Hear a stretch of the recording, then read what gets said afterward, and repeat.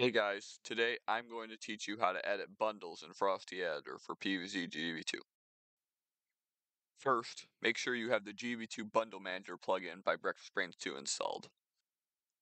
I'm going to open the gameplay folder, scroll down, open weapons, and I want to open Cactus, single click Potato Mine, single click as Weapon Blueprint, and check its bundles.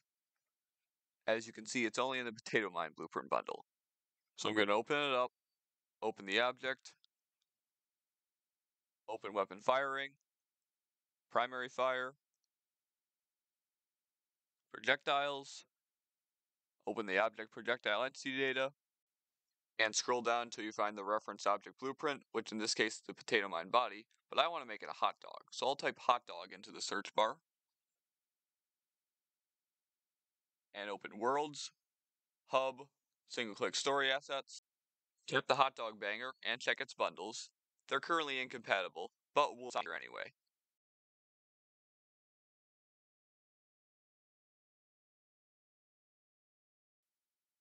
Here's where the bundle manager comes to work. Right click the asset you edited, and select manage bundles.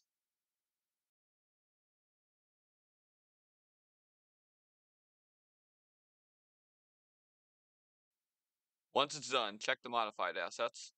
The hot dog object and all of its dependencies have been added to Potato Mine's BPB. It's time to save the project, and I'll call it Hot Dog Mine.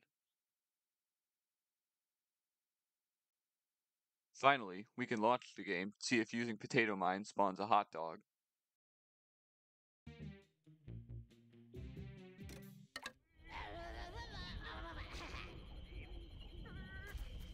Alright, let's place down a mine, and it's a hot dog.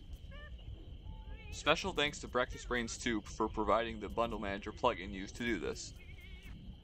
Anyways, I hope you have a great time with bundle editing. I'm glad it's finally here. Later, folks.